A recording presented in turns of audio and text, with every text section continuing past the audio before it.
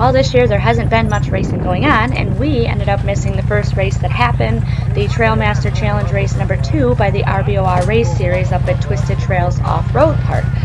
We did end up going anyway just to watch because our buddies from Michigan Dirt Mi.Dunerunners and Michigan Dirt were racing in it, and of course we got to cheer them on.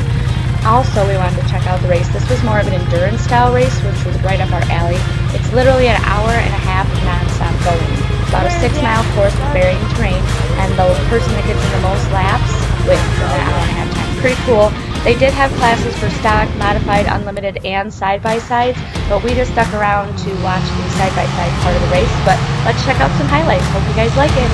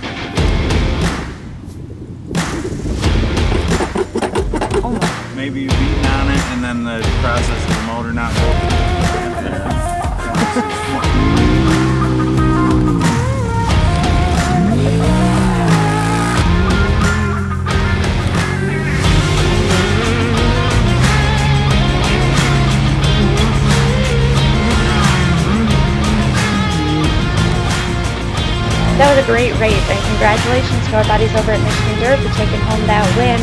We are super excited for the next race in September on the 26th, and we plan on being in it ourselves. But after watching this one, seeing all the action, the excitement, the breakdowns, those who didn't make it through, some that broke down and made it back in, this is definitely our kind of race, and we can't wait. Hope we see you there.